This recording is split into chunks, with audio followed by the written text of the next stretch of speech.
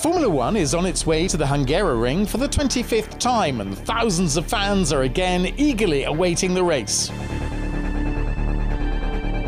A good grid position is decisive at the start here, as the circuit offers few opportunities to overtake. The drivers at the front of the grid are best set for victory and for the first corner.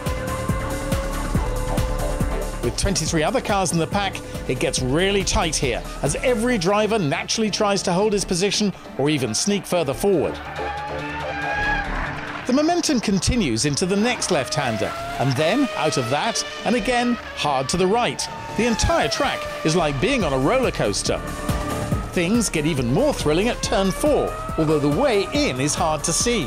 The speed never drops below 200 kilometers per hour. It's out of one corner and into the next. That's why the teams here run with a lot of wing, or in other words, plenty of downforce. While this gives better grip in the corners, it's extremely hard on tyres.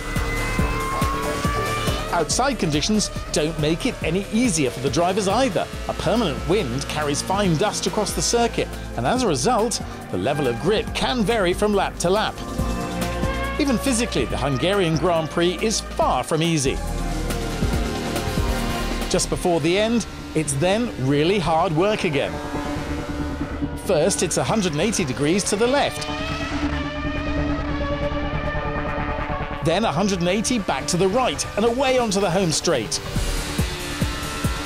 That was lap 1. There are still 69 to complete, another 302 kilometers.